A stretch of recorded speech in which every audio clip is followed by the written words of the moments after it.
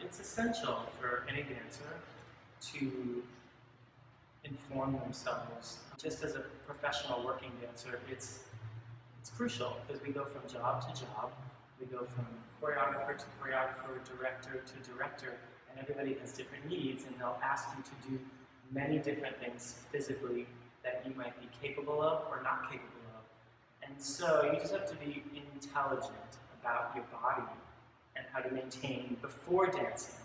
And especially now in the generation that is existing, a lot of the choreography, especially in the hip-hop world, even in the jazz world, or the contemporary world, you're asked to do things that are out of the universe. And so you can do those things, but when you're finished doing those things, do you know what it takes to hit that mark every time? Consistency. If you're on Broadway, you're doing 8 shows a week. If you're in a show in LA or out of town or in Europe, you're flying, you're landing, you're getting ready to hit it, as dancers would say. At the end of the day, how do we take care of our bodies? Because we're sore, we want to maintain consistency and just knowledge. It's for life. It's really for life. The knowledge is definitely the power when it comes to dance and the body.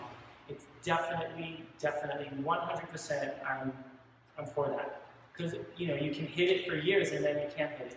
So Sugarfoot therapy is definitely the way to go. I feel it in my body. I feel a sense of, oh, this is really where it's at.